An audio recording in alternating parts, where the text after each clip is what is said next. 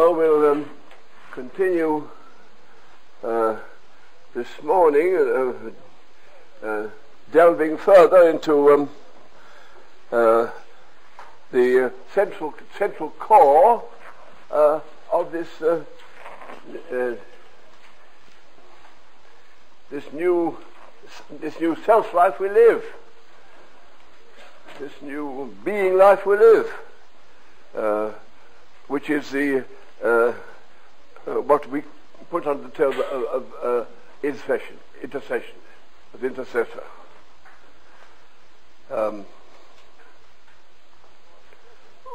Before I forget it, some of you had been along with Betty Ketchum. God's given Betty an unusual method of illustrating what we're talking about through the terms of the Don Quixote book, which in very marvelous ways, by form of illustration, opens up what we're saying in general Bible truth here. And so she continues. So if any of you want to go further or go first time and hear her, she's on at wherever she is, I don't know, 1:30. She meets somewhere. I just mentioned that in case some of you didn't know that this happens each day. Could I make an announcement? Yes, dear. Several people have asked to have a marriage. There hasn't been much interdiscussion as far as these mornings are concerned. You always understand we're a fellowship, and any time anyone would like to pop in something, or we're that's all right. My interpreter can interpret to me what you're saying, and so you feel quite free to do so. And we do aim at further times as you want them, when we can interchange. We had quite a strong interchange, some of us, 8 or 10 of us, 15 of us, yesterday, on the question of the spirit soul life. We're going to take it up later on. So we're free in that way for any interchange which can help us to get the teaching of the Spirit and the confirmation of the Spirit and the kind of things we're talking about. Now you remember that we've settled in to our what we call third level, and we went into some details, preliminary details about that yesterday, understanding that the whole nature of God is others. His life is fulfilled in fulfilling the life of those he's brought into being. He's the God of outpoured love, love action. Therefore, when that person is in us, he can only be that in us. Therefore, the preliminary periods we've been through of this including young men are to get the human self into focus, that I can be an utter lover self. I can find what my true self is, when it's been delivered from the false spirit which expresses itself through us, the Satan spirit, and been replaced by the true spirit of God, expressing himself to us, through us, but in such a way that we're the expressors. So we've come back as full, free people. So this marvelous relationship which God's made humans, so humans are in the foreground, they're really expressing the one who operates them. But it appears to be they doing it. It is we doing it, yet it isn't really we doing it. It's Spirit that expresses himself by us, who's the doer as we do it. You would never get beyond the sort of confusion of terms like that, which Paul had to put when he had to say, I live, yet I don't live. He had to contradict himself. I live, yet I don't live, Christ is in me. Then the life I now live. He come back again like that. And so when we're in the Spirit, we understand interrelation. When we're out of the Spirit, it seems like confusion or blasphemy or something else. And so we've seen that when this has been finally settled into us by the Word and by the revelation of the Spirit, that we are our real selves, and that real self is actually God expressing by our human self, then we recognize its form must take a total absorption in outgoing love, because that's all he is. He's totally absorbed in perfecting everybody, all the human race he's brought into being, and in ultimately the whole creation being perfected. So his whole being is out from himself, perfecting those whom he brought into being, that they might have an eternal perfection. Therefore, we now recognize this tremendous fact that is our soul drive. That's what we saw yesterday, our soul drive. To say it's God only means the God of other love is only. The God only is the God of other love. We start by speaking, he's God, my God. I have to start there. I have to find this marvel. Not I, I'm this person expressing his completion by me. I have to be thrilled through those earlier stages of the new birth even, and then the replacement level.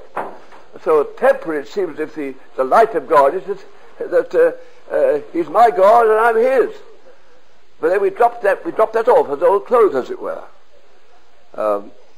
That just becomes a permanent reality. We haven't like in a marriage, you don't go on telling your husband or wife you love each other, you just do. And because it's the background basis of life. So with God, you see, we haven't got to keep getting relationships. That's why, in the sense, we don't worship maybe as some of you might expect us to. We're always worshipping. There are times when it's good to set apart to worship, but the whole stream of life is the marvel of this relationship. This one has identified himself with us, and we with him, and so on and so on. So that's our kind of background, commonplace love relationship, which is always there.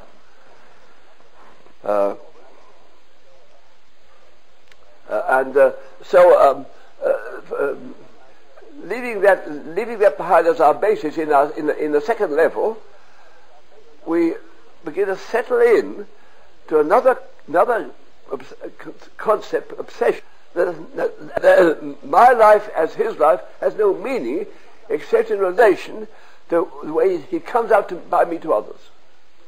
There's nothing else. The only meaning of life is by some. I'm a part contributor in the body of Christ, however, by which he comes out and repeats himself in others, and is and fulfills himself as being their fulfillment, even as he fulfilled with us in being our fulfillment. And we said that takes some settling into. Each realm gets some settling into. The concept, you're not you, but you're he, and then you are you.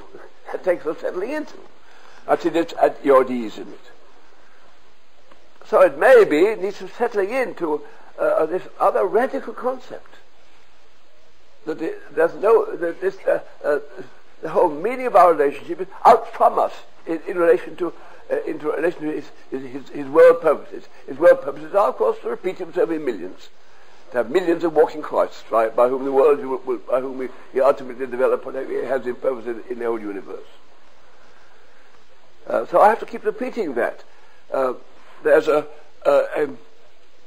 repetition of inner consciousness here, of inner revelation, from the revelation of new birth to the revelation of replacement or unification, to the revelation that this life means nothing except it's related to his purposes by me in the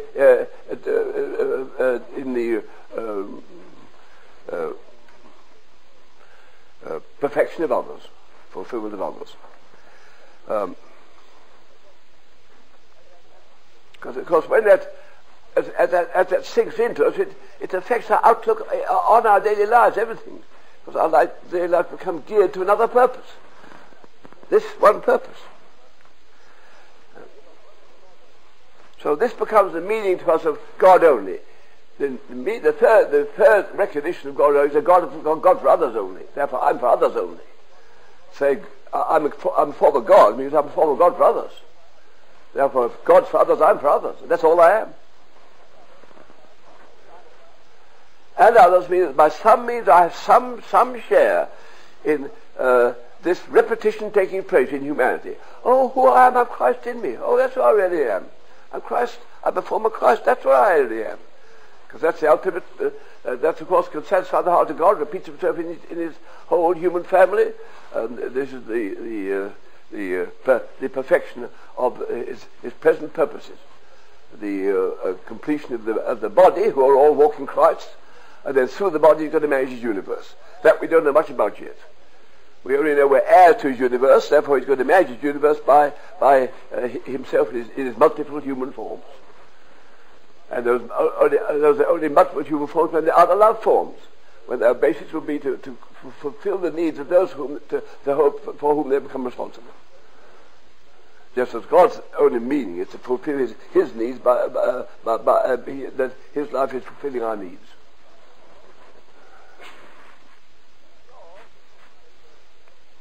And we saw that starting with a trickle, which becomes this flood of the third level. The trickle is, if you're born again, you couldn't help wanting somebody else to know. You've begun to be another lover. You couldn't help, I want other people to know this is eternal life. This drive, this Holy Spirit drive began to get you. So you've begun to be an intercessor and begun to be a third level outgoer from the moment you're born again, because it's the same person in you. The Saviour who saves you is the outgoing Saviour who expresses himself by you, who's the same person. That's why we say the level's only a large understanding of who he is and who you are as a consequence.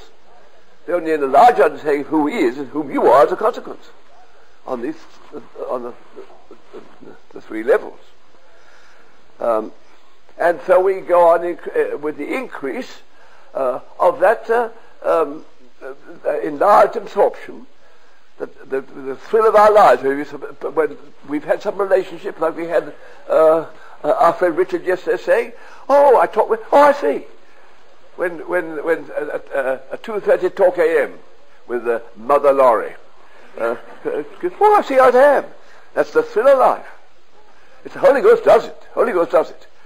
But we're now in amazing grace. Our selfhood is made the agency by which the Holy Ghost rings his bell, turns his light on. And it may not, we haven't discussed that yet, it may not always mean a direct person to person. Maybe you're part of by which it's done. You may be the background person by which it happens. What happened here, there's a background in the kitchen. So there's that background which is part of the whole thing. The whole body works as one. You can't have one there without the others. The whole thing works together. So actually, when the Holy Ghost does something by one person to another, it's really, of course, all sorts of people have been involved in that fulfillment. What we might call background person. We recognize that, of course. So it doesn't necessarily mean you are directly or as a one-to-one person is happening, but you found yourself in some senses, we talk about it, a part of that fulfillment, of that purpose in some senses, which we're talking about intercession. Then we saw that had meant, and does mean, but you've accepted as a fact, the Spirit has worked in you a detachment. So God only means, really, you only have Him. You only have Him. Something's happened to you. There's been the flight of the alone to the alone. And somewhere there's been a cornering of you until other things have to be dropped out and cut off until this happens. Of course, the kind of joke or paradox in the thing is, when you have Him only, you have everybody. When you have Him only, you have everybody, because everybody's a part of Him. But you don't find it that with the everybody first. You find it with Him first, and everybody fits in. So you get back in the right way a new form of love for your father and your mother and your wife and your children. It's the real love, because it's a serving love. It's a love the best for them now. It doesn't always look like they may not always think it so. Some of the old self-heat of the love may have gone off in some senses. A new quality of love is God's love. You see, God's love is a sense of detached person. Any of you who are nurses, you can't go crazy about a very patient. You can't pour yourself out. You kill yourself. You pour yourself into the needs of every patient. You had to be detached. if you're a doctor handling 55 suffering people in a day, you can't suffer totally with everyone, can you? There's a certain passion. Your service is to do the best for them, but there may be a certain attachment about it. You can't let it too far into their distresses and pains. You can do it. And God's like that in a way. So we get where in the early days, I must be very much involved in it. That's, of course, why sympathy doesn't do it, compassion does. That's the difference between sympathy and compassion. Sympathy, oh, that dear person, I must let him know that I must sympathize with their sufferings. No, don't sympathize with their suffering. Sympathize with the fact that it's the purpose of God. Sympathize with them praising God, the God's in the suffering. Then they'll probably kick you back when they do that one. That's compassion. You're doing the best for them. To make them find that they find their solution in their sufferings when they find the purpose of God in their sufferings. When they praise God in their sufferings, then they find the real way in which suffering takes its right place in their lives. So if you sympathize, oh, the poor thing, all you do is increase the suffering. So in the self-love will increase the suffering, oh, the poor thing. True suffering will be detached. True compassion say, how can I help that person? Say, God meant that. It's horrible, but God meant it. Praise God. If you begin to believe God, you'll find peace and flow in your hearts. And you'll find a purpose in the whole thing. And you find some new thing, some new expression of God's come through the whole thing. How can I help them do that? You're detached a bit. So because you're out for real love. Because real love is for them when they can find their God adjustment, of course. Then you've given them real love. So this new quality of detached love, it's the real love. It doesn't always appear to be real love to the self, to the flesh. So flesh may not like it too much. The husband or wife or children or parents may not like it so well. They like to have you all over them. They say that they don't like you being all over God. That's too fanatical. And yet in that all over God, you've got the perfect love for them. And you're doing the perfect thing for them. So actually, as I said, the joke or the trick, whatever you call it in this thing is, God forces you to the flight of the alone to the alone. Until somehow something's happened, and this is all. That's why I like to pass on to people. Psalmists say wonderful things. The psalmist, in some way, saw deeper in the Bible than anybody else. You find great gems through the Psalms. But one simple one I like to pass on is that one in Psalm 73, I think, which says what I'm saying. 73 verse 25. I like to put it sometimes in books, but now I have to sign my name. Psalm 73, 25. Whom have I in heaven but thee? And there is none upon earth that I desire beside thee. That's God only. Whom have I in heaven with thee? There's none on earth that I desire beside thee. And God will call you to say it. You see, it is in you, but sometimes things have to slap off a bit that sort of seem to be in the way. But God does that. Now that's what we talked about of the detachment of discipleship. And we said, don't you touch it, don't get back to law works and try and do it. And don't hope to become that. If you say you're a third level person, if you recognize this person in his perfect nature, which is other love, is you now. You're saying, you may not feel the least, but you say, in his perfect nature, isn't just a you lover, he's another lover. And somehow or other, your life's going to find his fulfillment in being something by which he repeats himself to other people. So you take that even mentally first, maybe. Before you can take it spiritually, you take it by faith. Like you take Galatians 2:20 mentally first. You say, well, I crucified with Christ. Christ is in me. It may not be much to you. It didn't mean much to me for 2 years. I took it 2 years and said it 2 years for it. The Holy Spirit said it back to me. But I didn't go back to my saying it. Once I'd done that in the heart of Africa in the village, and signed that up, and they put it on a bit of postcards, and they buried with Christ. I never went back on that. He didn't confirm it to me for 2 years. So the conscience didn't come back to me for 2 years.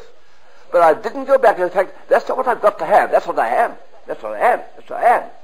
And I said I am. A little time ago he said, and you are. That's all. And that came from him. So in the same thing, if you're moving, if you catch it, it depends on the level of your seeing. If you're seeing what I'm talking about, and of course we are those who have, in the main, passed through stage 2. So we are those who are seeing stage 3. If you're seeing stage 3, you say you are what you may not necessarily feel it. And when you read this discipleship area we read yesterday, you hate not so you may well, no, you say that's what I am. That old self-grab of them, which is what I hate. You didn't hate them, you hated the self-grab really, which is Satan's grab in you. Has been replaced by God's grab in you, which is God for them. So you now become a lover for them, but in that sense. Your total love is God insofar as God's given you to have some participation in a father and a mother and a wife and a family and houses and that. Okay, this is wonderful. And I'm for them too. And I'm for the best for them and the best use of them. That's why when you get in this stuff, you give up nothing that is taken from you. You're totally selfish. Don't give up one single thing till you've got to. He'll get it from you. So don't you give up any money or gifts. Grab it tight as all you can. And he'll take what he likes then. And because your heart is different now, he'll take it as he needs it. And or very often won't take it. He'll merely make you use it, that's all, make you use it. So you get all off the idea, I've got to give up everything. Give up nothing, and then you've given up everything. When at bottom you give up everything, you give up nothing, and then it just fits in. But there lies underneath it that basis, if he does take the lot I've got him, if I do lose my job and my salary and my pensions and my security, I will lost that anyhow. What's a fiddling? What a few securities? I've got the whole thing. Or all money of the universe is mine if God's mine, and I just cash in for a little more. That's all. So we have that as your background.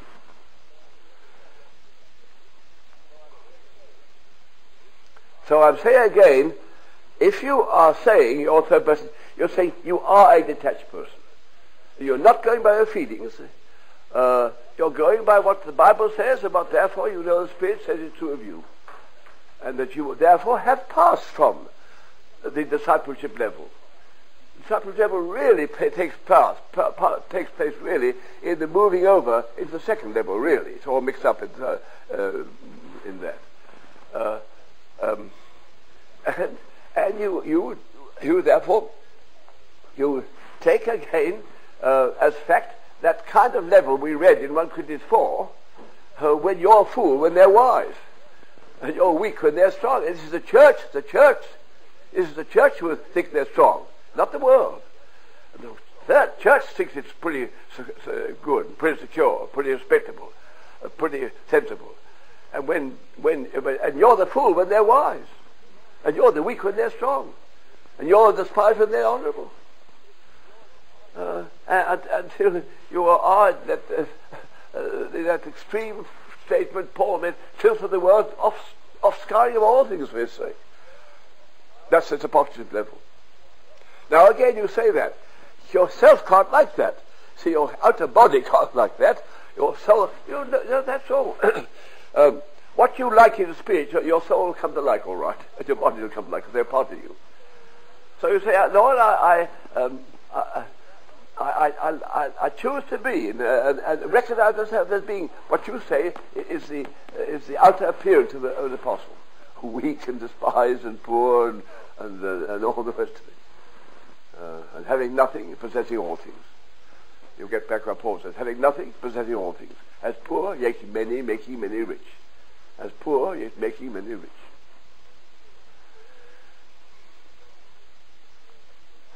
So we're settling into that as the description of the quality of the quality of this new level of being.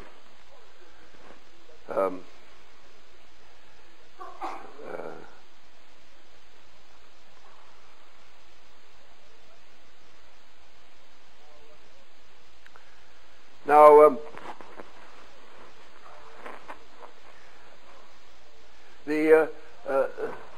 we think the profoundest word in the Scripture used of what we are in this condition is an intercessor. You can use other phrases, as say, intercession is the quality of the priest. We read yesterday, he has an unchangeable spirit, and he has an unchangeable priesthood in Romans in Hebrews 7. For he ever lives to make intercession. He can able to save the utmost, for he ever lives to make intercession for us. So we introduce that word as the real final meaning of your life. So we're considering now what it means when the Bible says we're intercessors.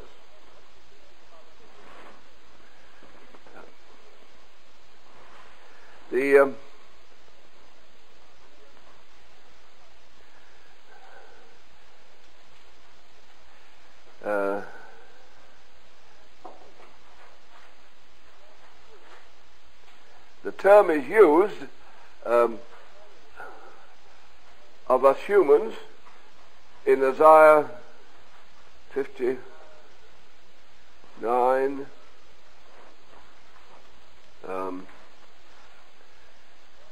16. And God saw there was no man, and wondered there was no intercessor. That's where he made his own son the intercessor. Therefore his arm brought salvation unto him. That's through the Savior. His righteousness, it sustained him. So God, wondering where there aren't intercessors. At that time, there were others, also, but this was the main one. Was his son was the intercessor in the unchangeable priesthood.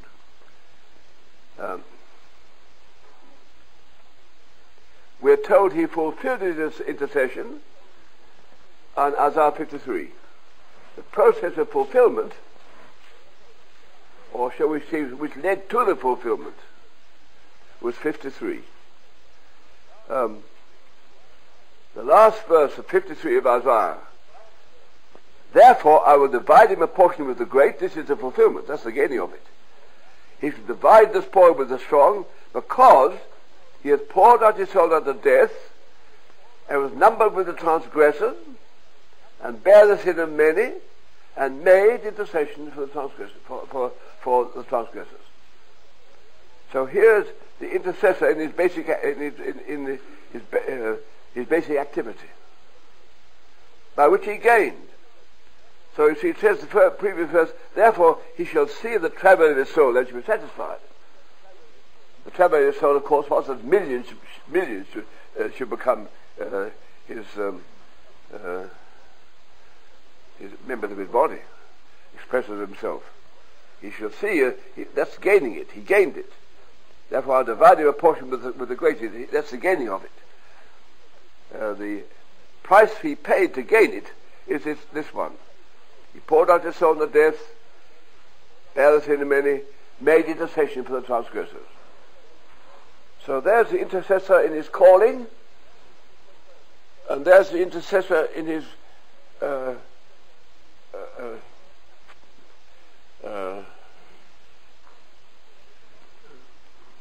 fulfillment of it.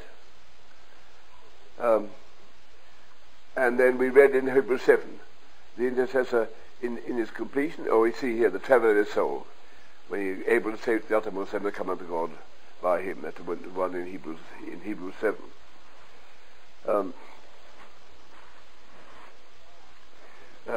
We are the expressors of intercession now by Romans 8. Romans 8 says the intercessor is the Holy Spirit. God for others. He's the intercessor of the universe, of course he is. And so it says, you see, of Jesus, that he is intercessor by the Spirit, because it says in Romans, jumping over there in Hebrews 9, it says, who through the eternal Spirit offered himself as part unto God. So the fulfillment of the intercession by his death took place through the eternal Spirit, brought him through that necessary way of intercession. And Romans 8 tells us how he's intercessor by us now. 8:20, we helps our infirmities and so on. Don't know what to pray for as we ought.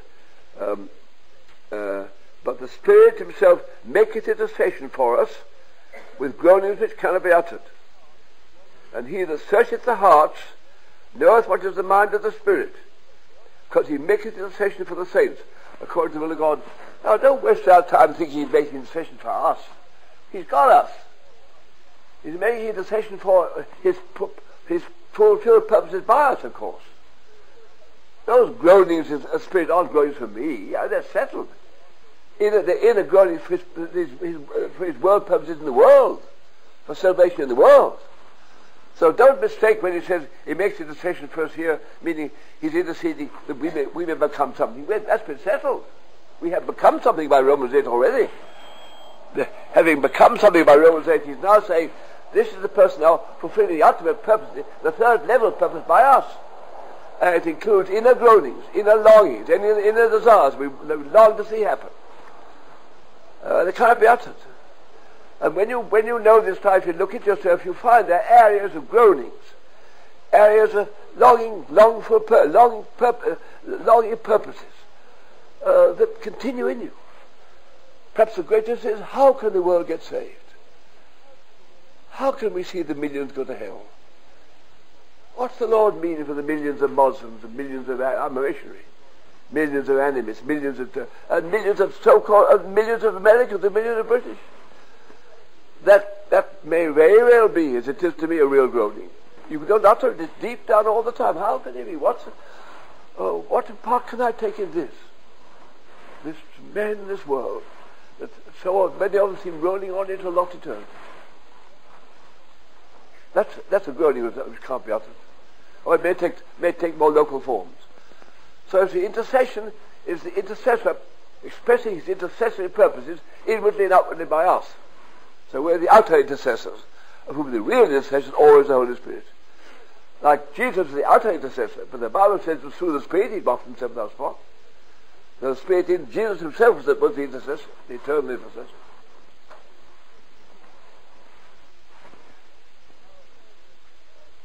Now, how then does this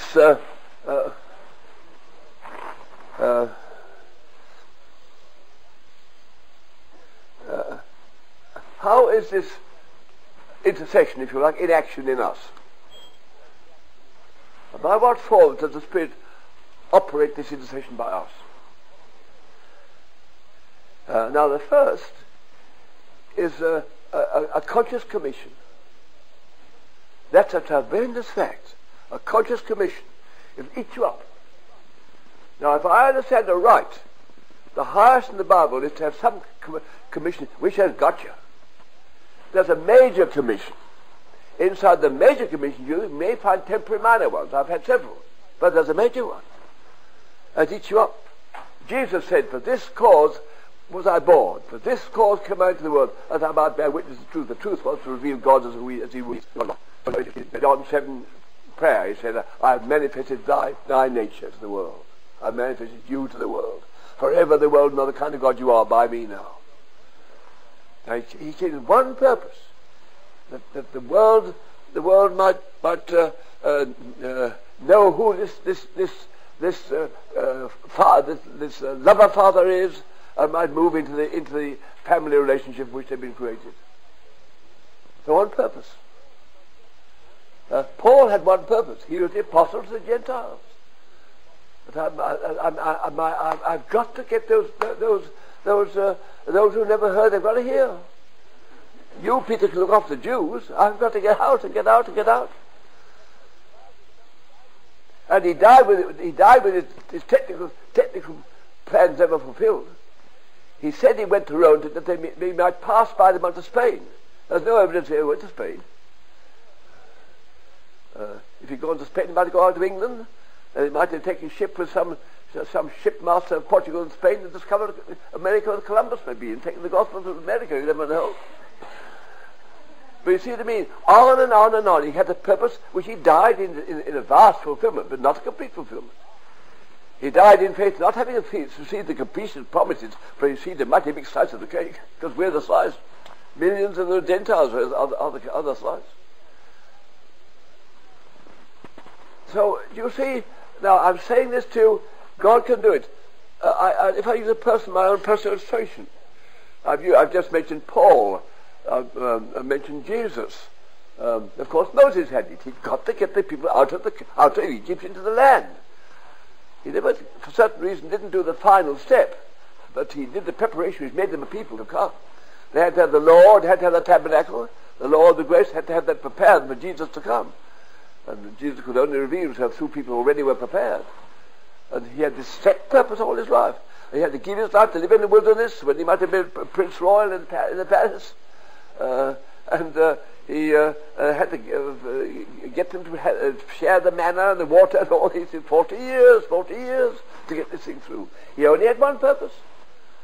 The Holy Ghost purpose should take place in the family who had already been formed in Egypt, should take their real form now as God's people, which had to be under the law and under grace, and get him into the land where they could become an established people. That he didn't do in the end. Joshua did that. So each one. See, Abraham had a purpose. God said, through you, the world to be blessed. And to be blessed because you ought to have a son, and there's going to be a family.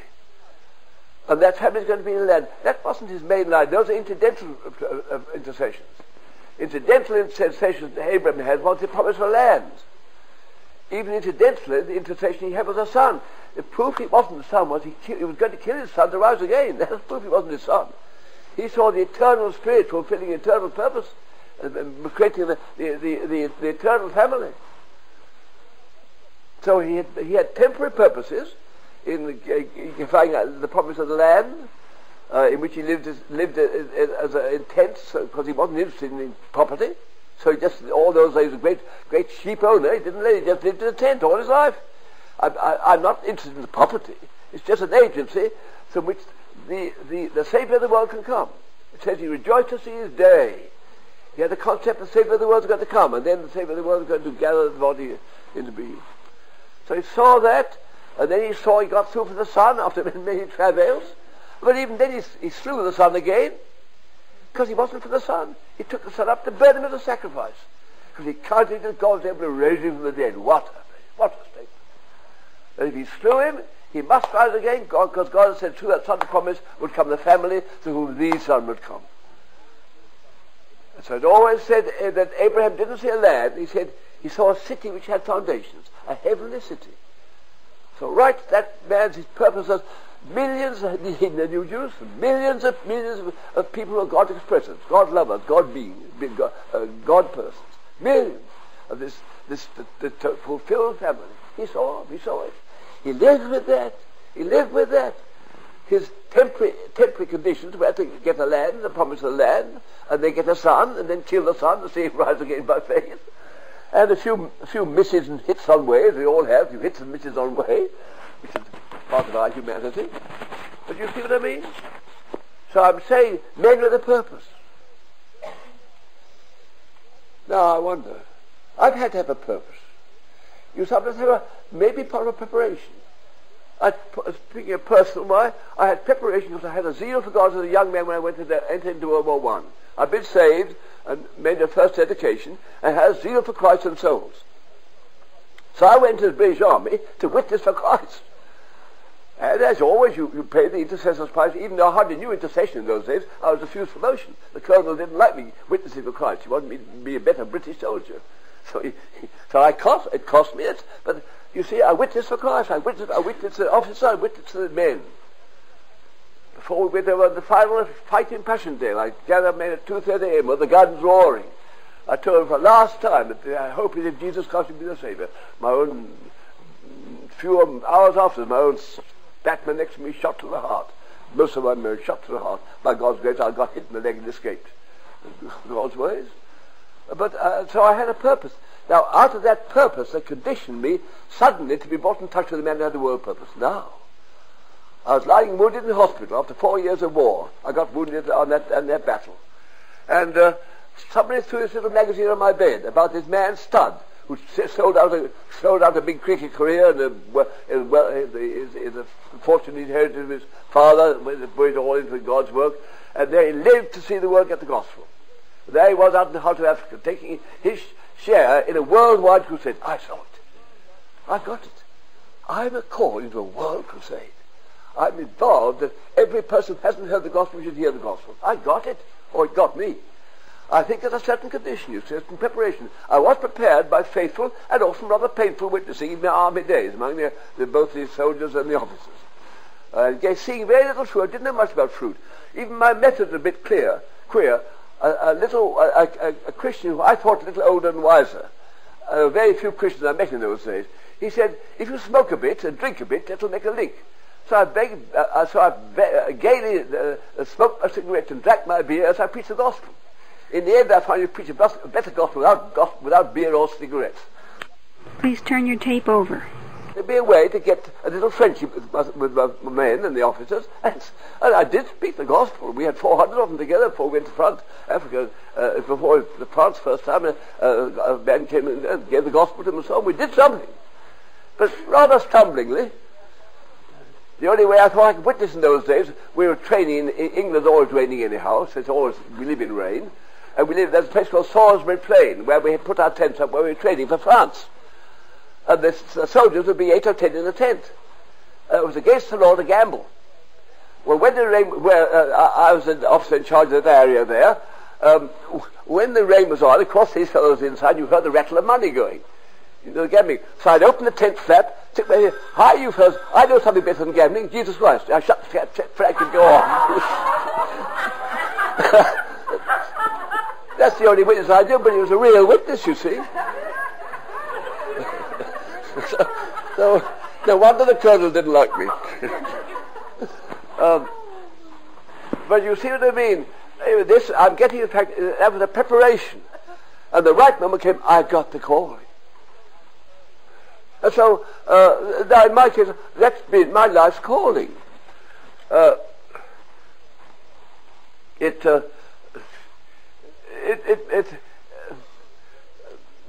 Shall we say, in large or varied in form, because for many years that calling was, after myself being in Africa, to help open, we're open now through this faith, with 40 different fields. So we planted centers of witness in India and Indonesia and Java, Sumatra and Borneo and Japan and Thailand and Nigeria and Ghana and Senegal, all around the world. Our fellow workers planted, and today, of course, there are living believers who are going out giving the gospel and so on. And then this literature crusade started up, which now has about 150 centers all around the world. Books are pouring out the point of Christ. Now I had that, but all the time in it, my heart was to see walking Christ, was to see fulfilled Christians. So that the second half of those two ministries, I was mixed up with both of them. I read to you yesterday the two ministries in Colossians 1, when Paul had the ministry to take the gospel of the world. They said he had the second ministry of the church, for which they persecuted him, and to fulfill that ministry which is Christ in you. So the first ministry, as it was to bring Christ to them, Christ for them. And the second ministry is Christ in them. And so I had that, and so that has moved on for me into this area now of the same purpose. I still live for a world purpose. My world purpose now is this one: to help God's people find who they fully are. Christ operating in their human forms. And that's now the commission that eats me up. Now I'm saying that to you because I already know, of course, that we have those among us here eaten up. Now that, remember, being eaten up like that isn't referring to what material condition you're in. It depends what's the grab of your purpose in life. What's your heart? And so we have those like that. I mean, God's grad Bill Volkman. He's a businessman. His businessman's related now to getting everything he can into getting the witness out through Union Life magazine, and other people may have this replacement. And you come along like John and Linda in Louisville. They build their whole home. It's geared. The main point is to be an agency by which people can find Christ fallen in them. And others are here. We mentioned Laurie here with the tapes, or Betty here with her thing here, or Sylvia and others we know, and Emily Anderson and others who were grabbed by this thing. I'm speaking for you, which I have no right to do. But I mean by that there is a commission. Now you may remain just a housewife. in a home, but something's got you. You're part of something. You're part of this thing. And your life is geared to this thing. This thing is that Christ can repeat himself into human lives or in the body of Christ all over the world. So,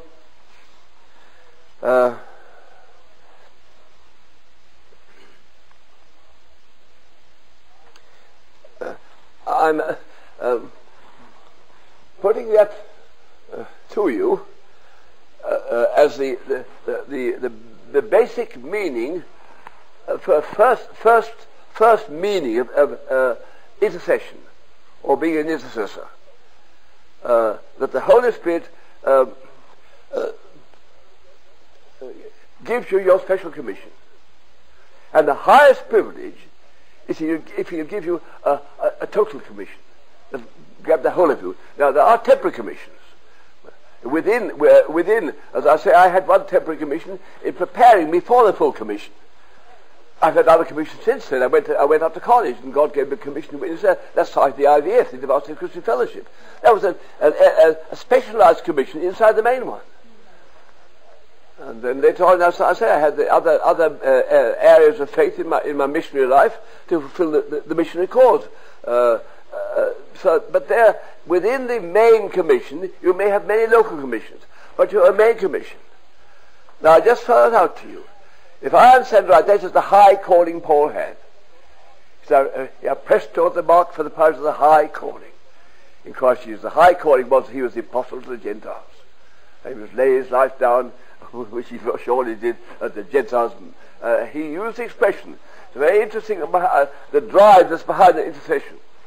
In Ephesians 3, Paul says that verse 8, unto me, or less than the least of all saints, is this grace given, that I should preach among the Gentiles the unsearchable riches of Christ, and to make all men see. What's the first thing to make them? That's a drive. He had to go on, had to go on, had to go on. His calling was tramping. It may be different. Yours may be at the kitchen, but behind the kitchen is this. See, the man I learned so much about intercession. If you want to learn intercession in action, get that Rees Howells book. And there's a new one just coming out. There are so many demands made in this country for what does intercession mean, that a woman who's about my age, who started in early life side by side with Rees Howells 40 years ago, when he was called to start this college through which the missionaries could get out to the world and so on. And she started the school for missionary children. And she's always very deep in the spirit, understood his teachings and so on all the time. Doris Ruskell's her name. So I got her a year ago, and she was sort of finishing her school teaching, and it's like a new life to her. And she spent the year putting together what she saw and learned in the life of Rees Howells, not so much the life now, but the principles that come out of that life. What are the principles of intercession? And she's bringing out the book. It should come out by Christmas time or somewhere around, called Rees Howells Explains Intercession. And that may be of great value to many people who are seeking what is the meaning of this word we use, intercession. But I'm thinking now, there they gave themselves, I can't go into details, to see the world to be free for the gospel. See, they were there in the days when Hitler and so on were grabbing the world, and Stalin and so on grabbing the world. And they would tie the world in knots, the world wouldn't get the gospel. He said the world to have the gospel. He wrote a book, God will destroy those men, Hitler and Mussolini, those days. And I'm not now to go into the details of the ridiculous in those days, because of course in those days Russia was an ally, not a war, not an enemy of Germany. Russia was allied to Germany. Germany had seized Europe. Hitler was on the point of seizing Britain. America wasn't in anything at all. Pearl Harbor hadn't happened, so you went in it. Oh, things look bad. And he said, this is meditation. The world is to be free, and God will destroy those men. He wrote a book on that line. Now, I'm only saying now, I won't go into more details.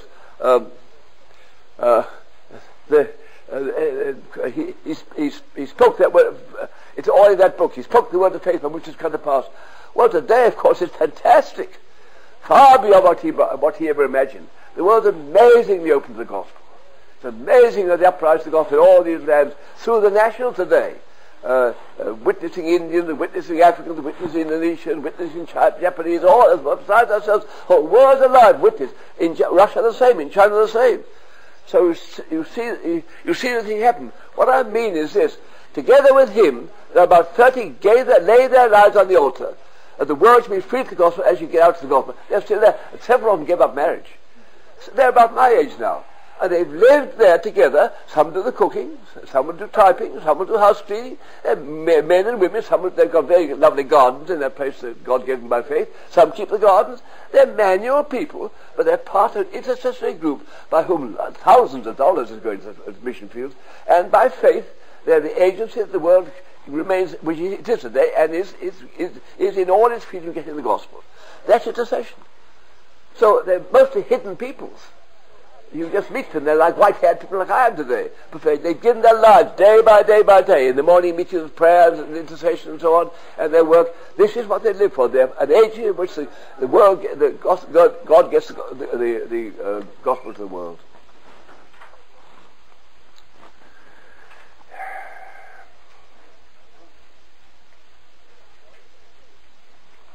So I only put that to you.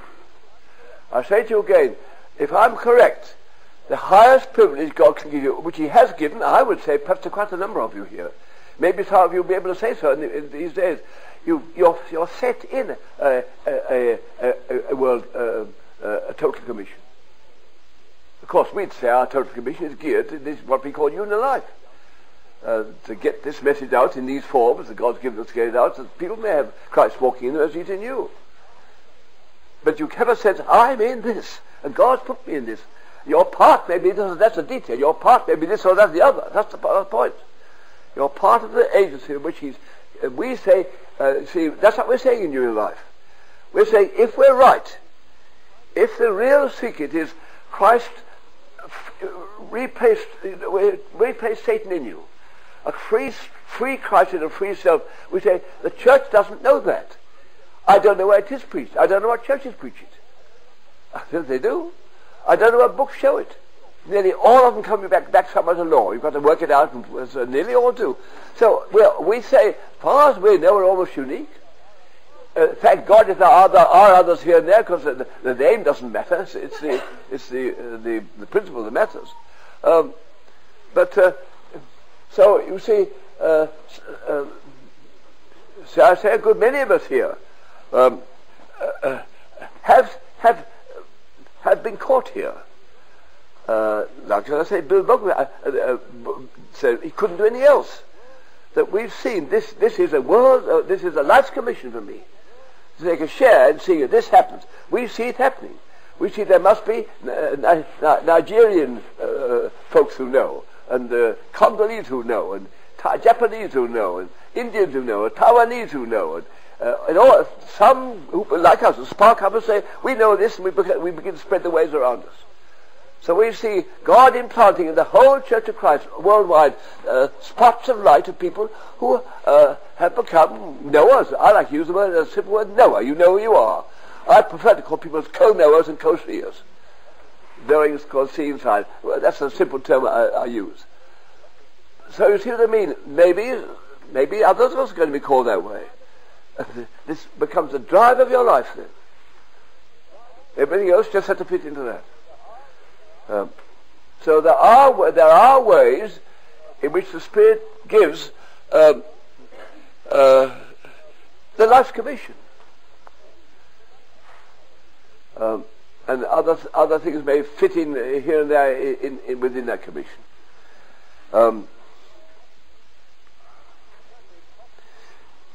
It certainly is possible to say to the Lord, well, it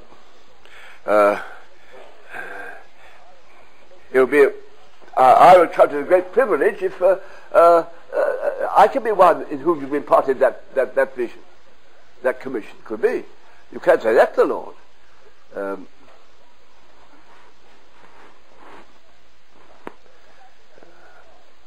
So then I'm saying that I have that inside if you have the larger commission, inside the larger commission you have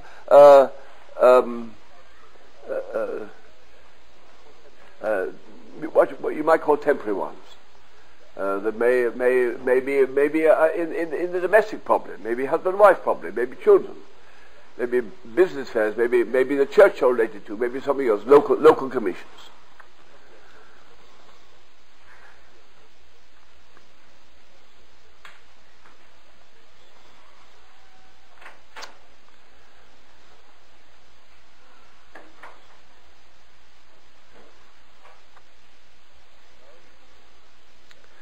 Well, the next stage in intercession is the cost. You die for it. You've got to die some way, because the whole principle is life can only, this new life can only come out of death in the old. It has to be. So the world's got geared to a self-operating on the wrong level, on Satan's level. The intercessor has to participate in a dying, a cooperative dying. We have had our own dying for other people now, which can produce the resurrection life in them. See, resurrection life can only come through death, and death means a variety of forms of suffering. Out of which there'll be a dying, and in the texture of the death comes the faith of the life. See, suffering puts tension into you, and puts tension into your faith, and you move into resurrection faith because you suffer. That's why the Bible always links the word suffering and glory. You have glory where you suffer. When you understand it, you see the suffering in the glory. You see the glory in the suffering. You don't talk suffering, you talk glory, but there's always suffering there.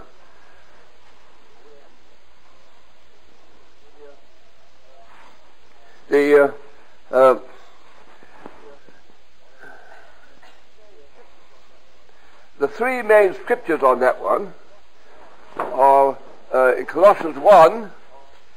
I've already read them previously in another relation. Verse 24, who now rejoice in my sufferings for you. Rejoice in suffering for you.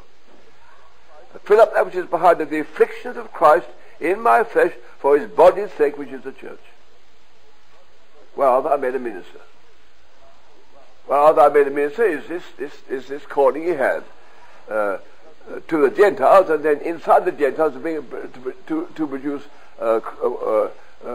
Christ walking in human forms in among the believers. That's the fulfilling of the ministry. He therefore coupled the twofold ministry, which he went out to the Gentiles and then built up. The Gentiles themselves might be Christ-filled people. And for that he suffers. The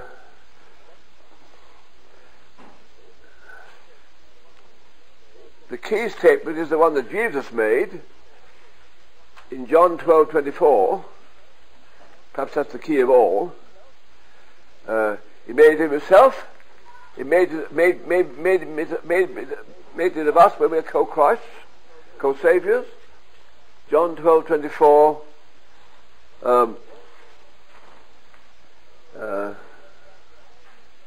Verily, verily, I say unto you, except a corn of wheat fall in the ground and die, it abides alone. If it die, it brings forth much fruit. So if our life is to be an outreach for other people, it dies. By itself, it just it abides alone. If the Spirit is fulfilling its outreach by us, we die, and then out of the corn that's been sown in the ground comes the harvest which the world eats. The corn doesn't eat it; the world eats it. The fruit comes up.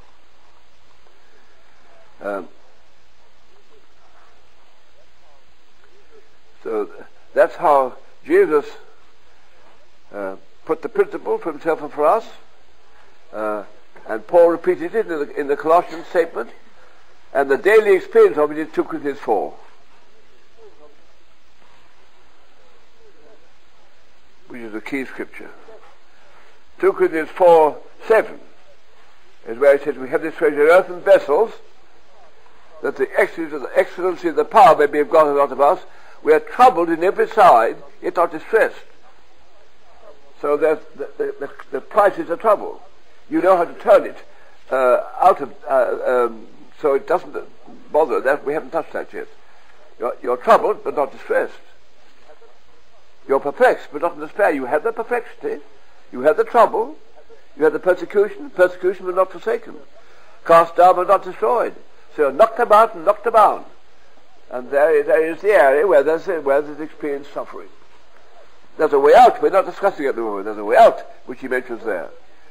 And he puts it in full terms. He says, what this means is we're bearing about in the body the dying of the Lord Jesus. That the life of Jesus might be made manifest in our body. That there can't be the life coming out to other people unless there's the death in us as co-saviors. And then he takes it further, verse 11. But we which live are always delivered unto death for Jesus' sake. That, the life of Jesus, that's the second area we haven't touched on, might be made manifest in our mortal flesh. So then, death works in us, but life in you.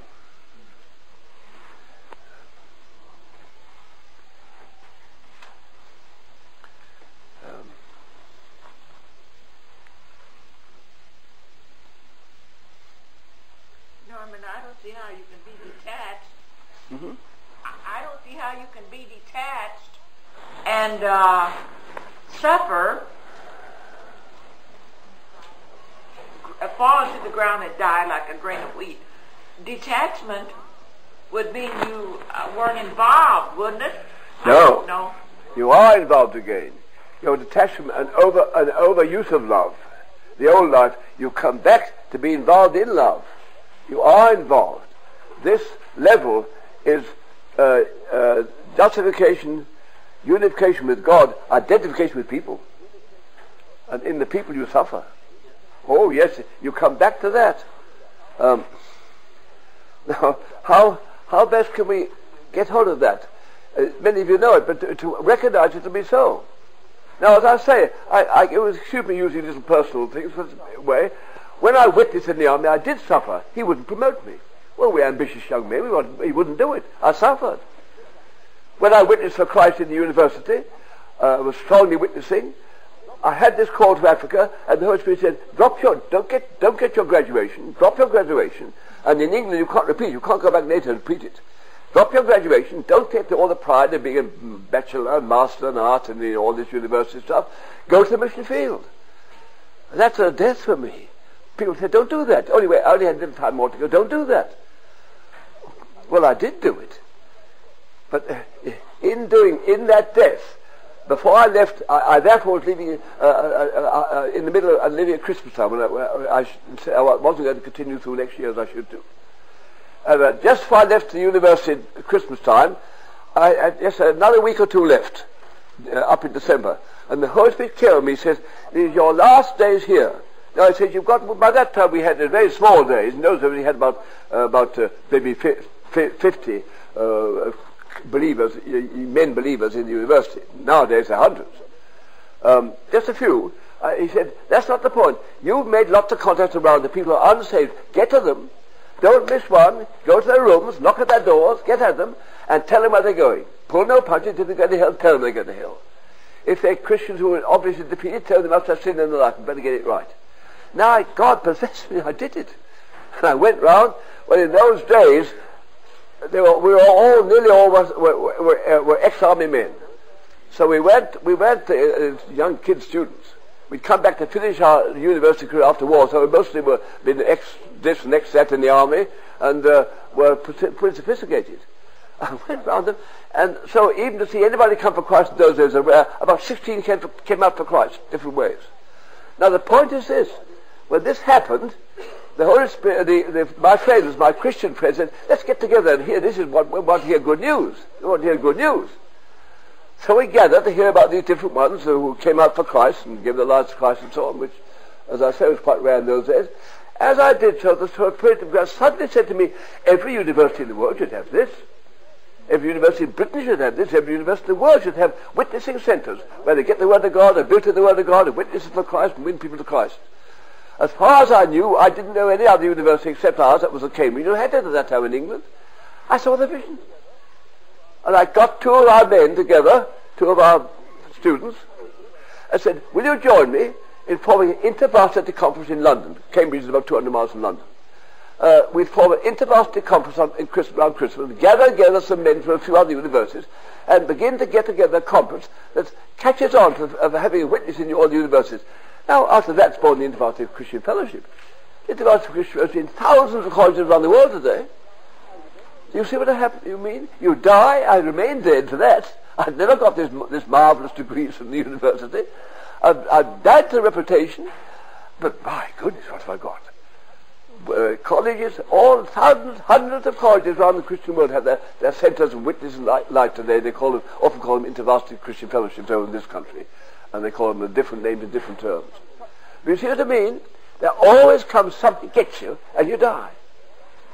When I had to come on, I came home from Africa because the mission was very small in those days, but the vision was the world, and our father died. We had to come home. My wife and I had to come home. I mean, this was the thing, but money was so short at that time. Isn't there the depression? Actually, that month we had $500 for 35 missions for a whole month. That's not a week, a month. All we had for a whole month for 35 missions out in Africa was about $8 each a month. That's pretty low level, even in Africa where things are a bit cheaper. At bottom. Now the principle of our mission at that time was if people came home from the field, it cost a little more to live in England or America than it does in Congo, so you take a little more money out of the till, out of the money that's come in. We never appealed for funds, whatever funds are there, take a little more out of those funds, first for the help of the people at home, give the rest of the field. Holy Spirit says, can you do that? When they're only $8? Of course you couldn't. He says, why don't you start touching the promises? They're out there giving their lives to get Africans to Christ. They won't bother about finances and so on. They just take what comes out to them. You're at home at the home end where you're going to begin to develop, see the workers go to many, many countries, not only Congo. Why don't you never take mission funds again? Why don't you step out on the point and say, God will provide personally for us without the mission? Well, it was a bit of a sacrifice in those days. See what I mean?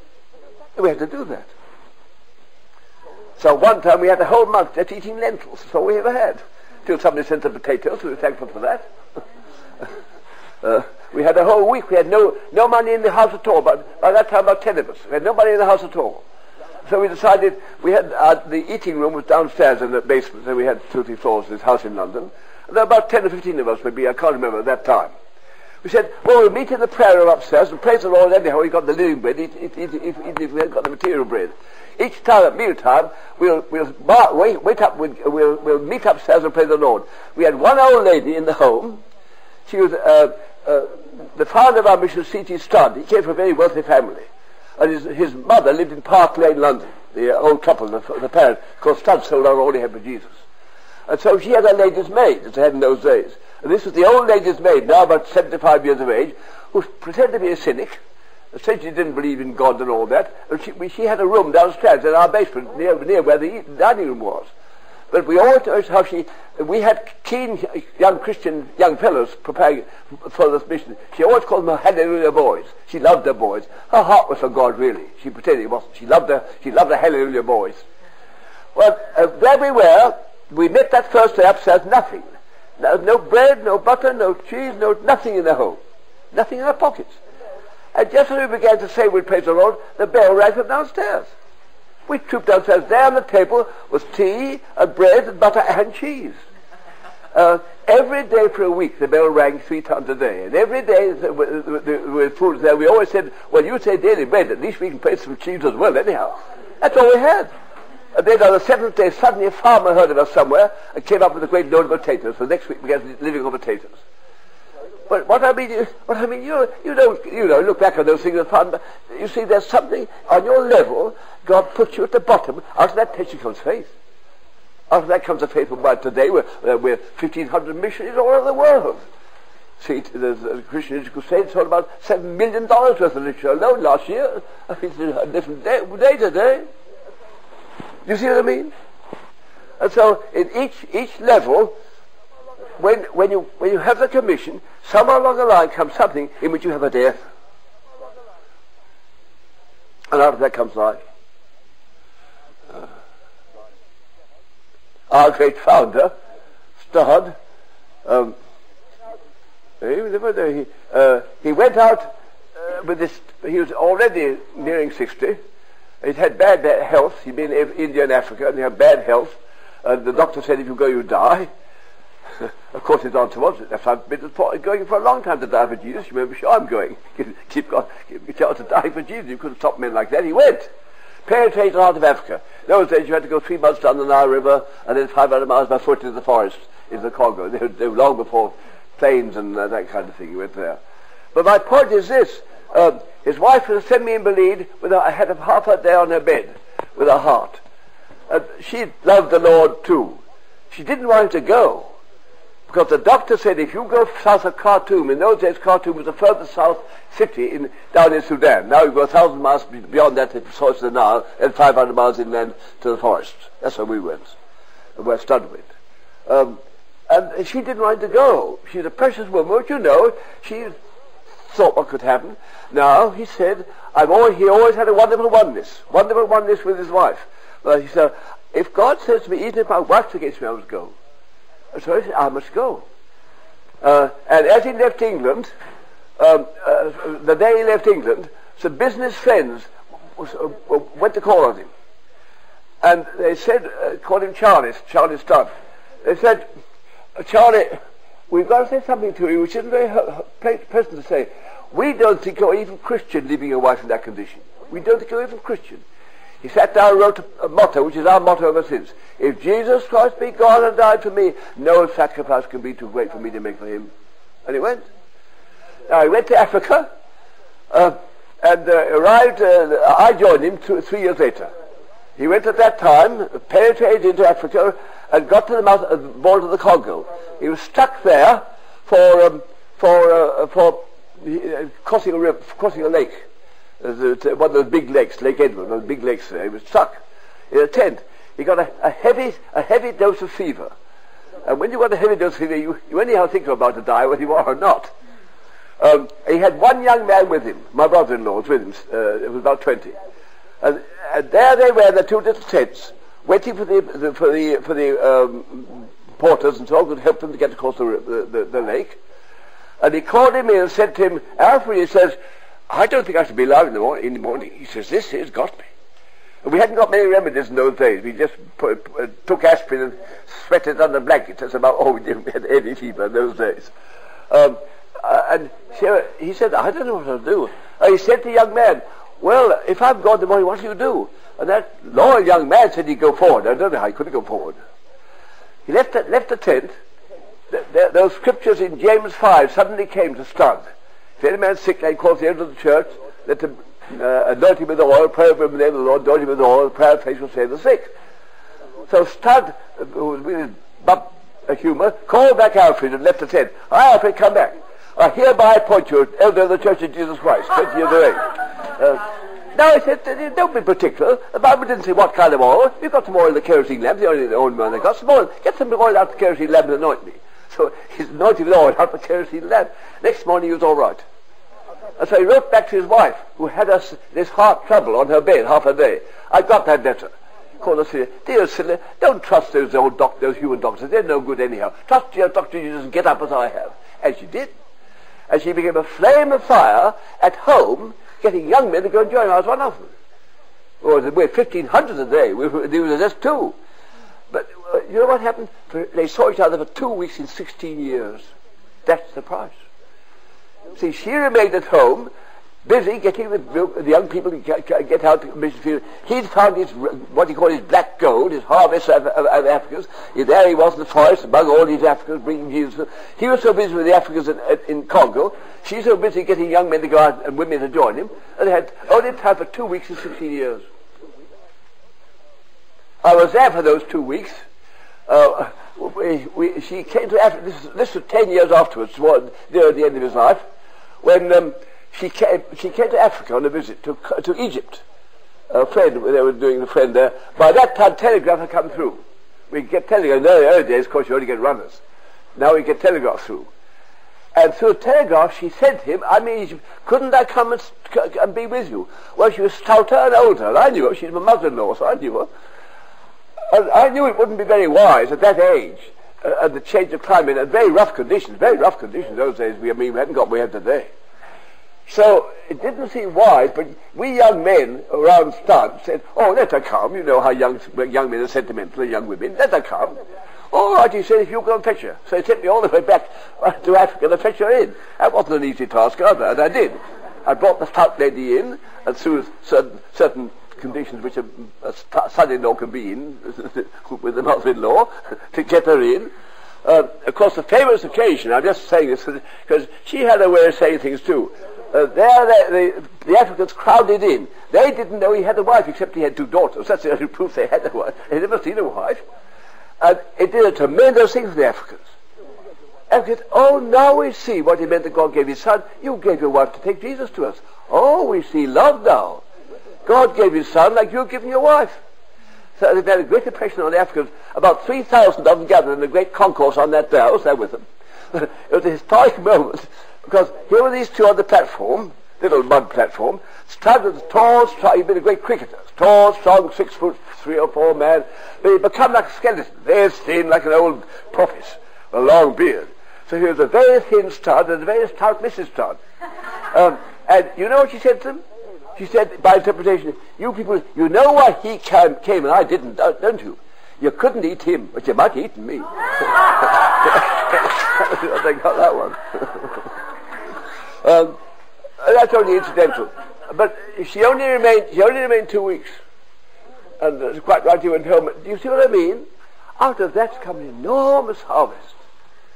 You see, there are deaths. You can't tell what death type they take. But God put you somewhere through death. And out of the attention of the death comes the resurrection faith by which the thing happens. So have I said that completely enough? But now, you see, get this plain. Death doesn't mean something dramatic. As I told you, some of those precious women who were with Reese House, their death has been in the kitchen for 30 years. Death doesn't mean it means you've given the life, and you're in certain conditions because God has put you in those conditions, and they're the price you're paying for the accession. So you understand there's the commission, and there's the cost. This cost. Now, what I mean is, you begin to regard all your life as joined to this purpose, which is to be fulfilled. And you see your life, all that happens to you, whatever form it takes. It may be precious, because you see him in a new light, as a part of the purpose by which God's going to fulfill the commission.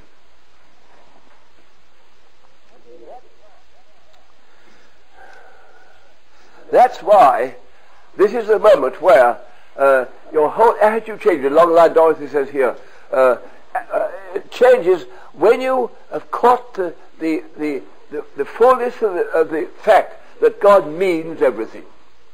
Some of us discussed that yesterday. God means everything. Now, see, as you proceed with this thing, you're going to come against pressures, difficulties, problems, and antagonisms, and you may lose your reputation. You may feel you've got to give yourself to people to win them. You have to take risks in giving yourself. Your soul, the whole spirit, soul, and body is given, that God may use that to win people. Incidentally, I don't think Paige is here, but some of you would like to meet with Paige. She can tell you a little about how you give your whole self to win a person, and how you may lose your reputation in giving it. How important, when you understand your whole self is God's self, is coming through your soul and your body as well as you, and you give yourself whatever way he tells you to give yourself, that he may win whatever you're told to win. This is a local intercession. See, there's a major intercession, like pages with us all in the major intercession of the union life. Local intercession, some person comes through and becomes a new person in Christ. There are local intercessions. And some of you might be interested to get a round page and hear how the Lord led her in the local giving of herself to fulfill intercession in somebody else who can become a strategic expression of Christ, whose life can be really told for Christ. And lose reputation en route.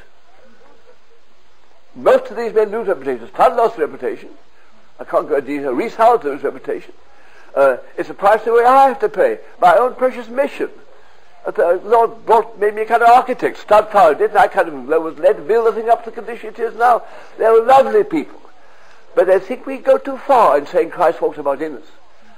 And they don't like the union life. You see,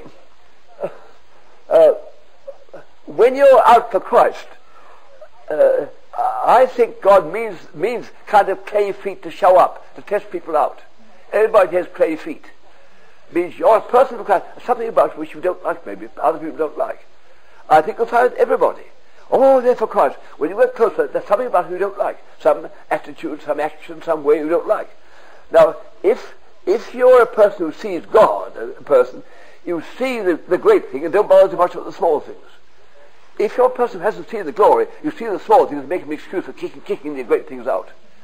And I find people who fight union life because they have some little senses they don't like, some little phrase they don't like, and they turn the whole magazine back because there's something they don't like. They are judging union life. Union life's judging them. Because if they'd caught the glory, they'd see the glory that rings through the magazine and Christ in people's lives, they wouldn't bother too much to find one funny little thing said there or other. I think you'll find God test everybody out. I've always said this in our crusade.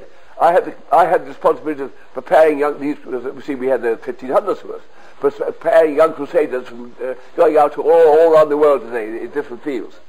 I always used to say, you will have a second baptism into the crusade. And the second baptism will come when there are things you don't really like. You've got a shock. Those missions aren't quite what you thought they were. This is quite that spirituality you thought it ought to be. This is that kind of product, kind of fruit you ought to be. It'll test you out. If your calling was to lay your life down to get the gospel place, you go through. And you just bypass the small thing because you're geared to the large thing. And if you haven't got a real calling, you run away on the small things.